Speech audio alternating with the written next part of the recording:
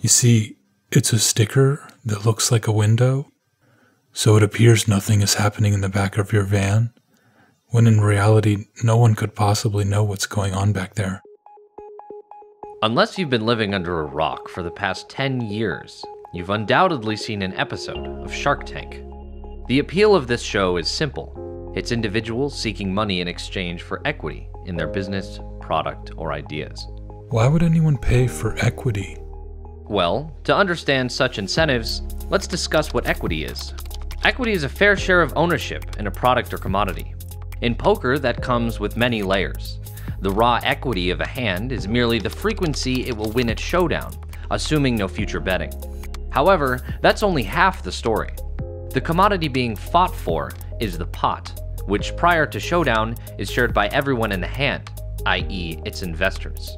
Thus, in poker, equity is the frequency by which a hand wins versus another hand or group of hands at showdown.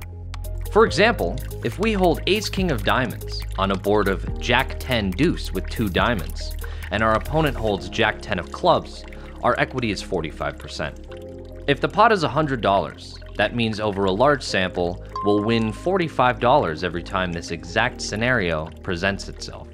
That being said, your equity changes throughout a hand. At any given point, we must approximate our holdings equity versus our opponent's range, and our range's equity against our opponent's range. In addition to projecting how our holding and range will fare against our opponent's range as it shapeshifts throughout the hand. For example, if we have a holding which has very low equity when called, then our bet needs to elicit several folds in order to be profitable, given how low our chances of winning are at showdown. Now, a word of warning.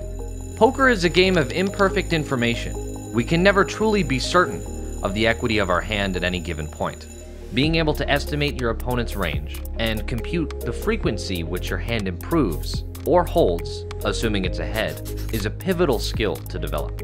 The more confident you become in appraising the equity of your hand in any given spot, the more comfortable you'll become investing large sums as the favorite or folding as the underdog when being laying a poor price.